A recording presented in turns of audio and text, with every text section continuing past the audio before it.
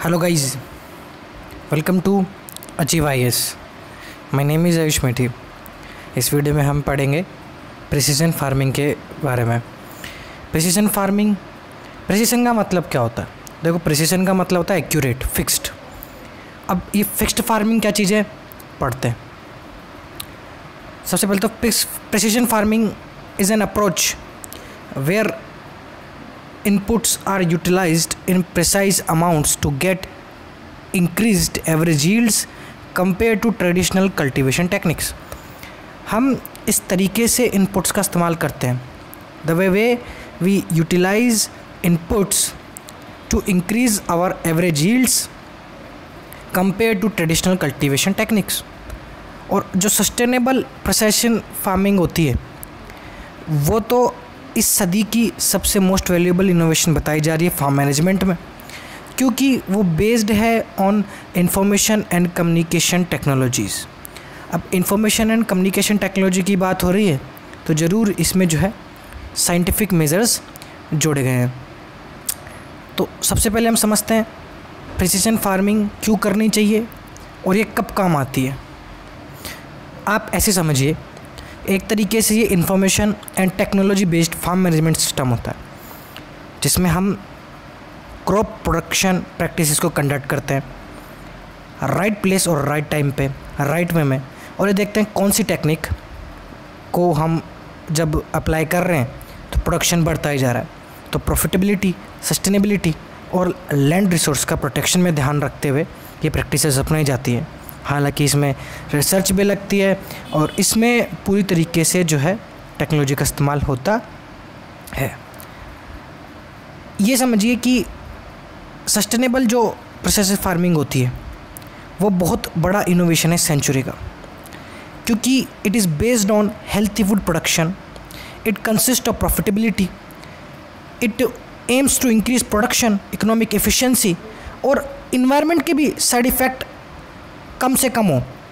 Environment पे जो impact है, जो नेगेटिव इम्पैक्ट है वो कम से कम हो, इस बात पे यहाँ पे ध्यान दिया जाता है। तो वाई प्रिसीजन फार्मिंग, सवाल ये उठता है। मैंने बताया आपको एग्रीकल्चर प्रोडक्टिविटी बढ़ाने के लिए, सॉइल डिग्रेडेशन कम करने के लिए, केमिकल एप्लीकेशन का कम इस्तेमाल हो, फर्टिलाइज़र, पेस्टिसाइड्स इनका कम इस्तेमाल हो थोड़ा सा, जो कि हार्मफुल पेस्टिसाइड्स होते हैं। Efficient use of water resources, भाई कौन ये बेसिकली ये कैसे पता लगाया जाएगा कि वाटर रिसोर्स का एफिशिएंट यूज़ कैसे करना है?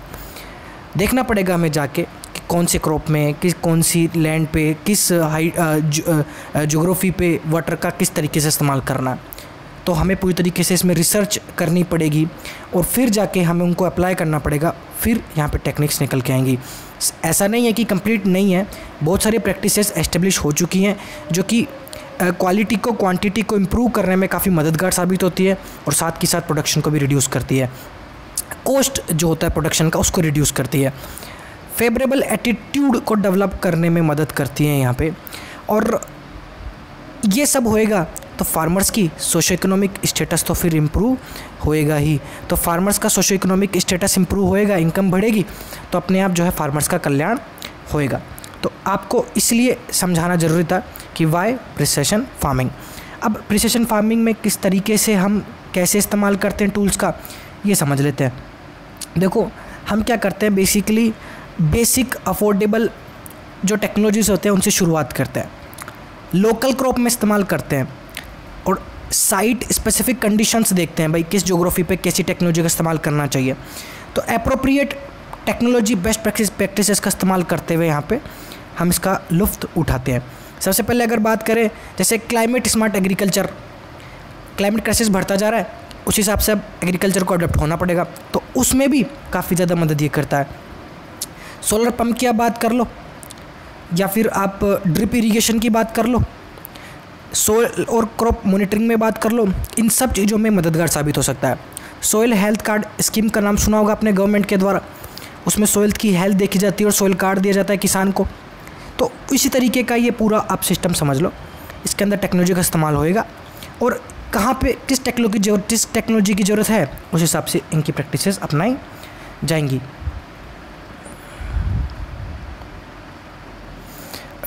ड्रॉबैक्स क्या है इसके? देखिए, ड्रॉबैक समझने से पहले समझिए कि और कैसे कैसे टेक्नोलॉजी का इस्तेमाल किया जा सकता है।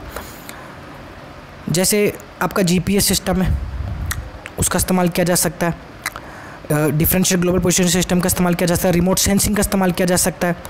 Combine harvesters with yield monitors. तो ये टेक्नोलॉजी आप सीधे सीधे आप अपने मेंस के एग्जाम में मेंशन कर सकते हैं और मार्क्स इससे जो है काफ़ी अच्छे आपको मिलेंगे और ये चीज़ें काफ़ी मददगार साबित हो सकती है। इसके ड्रॉबैक्स क्या होते हैं ये सब आपको पता है। देखो, ड्रॉबैक समझने पहले ये समझो कि इसमें हम बात किसकी कर रहे हैं, टेक्नोलॉजी की। टेक्नोलॉजी इनिशियल जो कॉस्ट होगी वो काफ़ी हाई ही होगी। दूसरी बात, किसानों के पास पूरा एक्सपर्टाइज नहीं होता और जिन लोगों के पास एक्सपर्टाइज होता है वो आसानी से नहीं आते। तो टेक्नोलॉजी की कमी, ऐसा भी नहीं है टेक्नोलॉजी भर भर के ही है कि किसानों को बस आलस आ रहा है कि वो लेज़ी हो रहे हैं कि वो इम्प्लीमेंट नहीं कर रहे। टेक्नोलॉजी की भी कमी है वास्तव में, डेवलप करेंगे कोई दिक्कत नहीं है। और स्मॉल लैंड होल्डिंग्स पे ये अप्लाई नहीं होता या डिफ़िकल्ट होता है, काफ़ी कॉस्टली हो जाता है। और हमारे जो किसान हैं मोस्टली वो स्मॉल लैंड होल्डिंग ही रखते हैं, तो उन पे भी थोड़ी दिक्कत हो सकती है।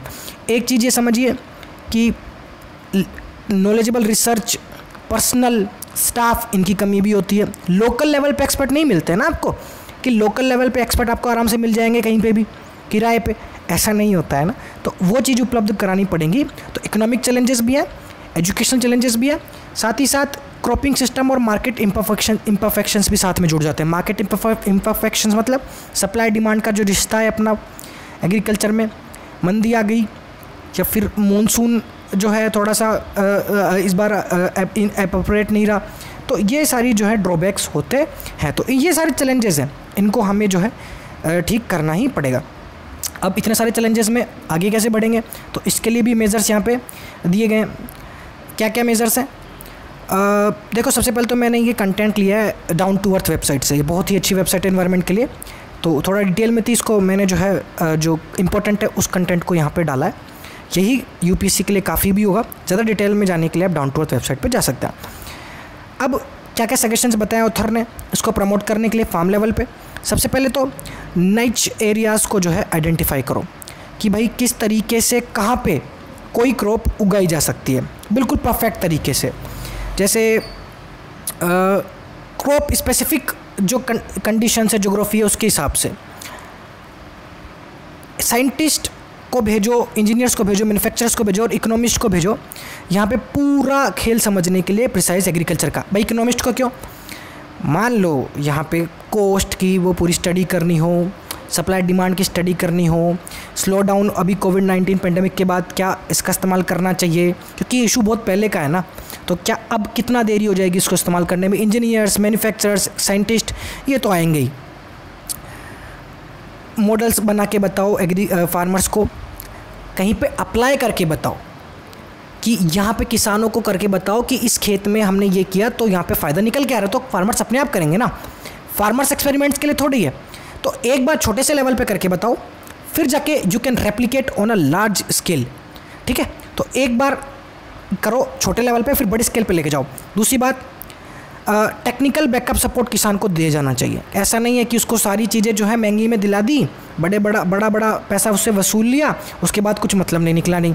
तो बैकअप सपोर्ट भी उसके पास रहना चाहिए। और फार्मर फील्ड पे ये कंडक्ट होना चाहिए ताकि यहाँ पे साथ के साथ दिख सके कि इसका रिजल्ट क्या आ रहा है। छोटे लेवल पे होना चाहिए, पहले जो स्टडी होनी चाहिए छोटे लेवल पे होनी चाहिए, फिर जो है यहाँ पे बड़े लेवल पे से इम्प्लीमेंट करना पड़ेगा। और फार्मर्स को ये बताना पड़ेगा कि आप जो भी कर रहे हो ना, जिस तरीके से आप इम्बैलेंस तरीके से यूज़ कर रहे हो इरिगेशन का, फर्टिलाइज़र का, इंसेक्टिसाइड का और पेस्टिसाइड का, उससे किसी को ही नहीं बल्कि आपको ही नुकसान हो रहा है। आप मजबूरी में ये सब यूज़ कर रहे हो, तो एक अवेयरनेस भी फार्मर्स में फैलानी पड़ेगी ताकि वो खुद इसके प्रति जिम्मेदार हों और प्रोएक्टिव रोल निभाए इस टेक्नोलॉजी को, इस मेथड को अडॉप्ट करने में। चलिए इतना ही। हमारा टेलीग्राम चैनल आप ज्वाइन कर सकते हैं, ऐसी अपडेट्स आपको मिलती रहेंगी। धन्यवाद, good bye, Tata, bye bye. इसकी PDF आपको हमारे टेलीग्राम चैनल पे ही मिल जाएगी।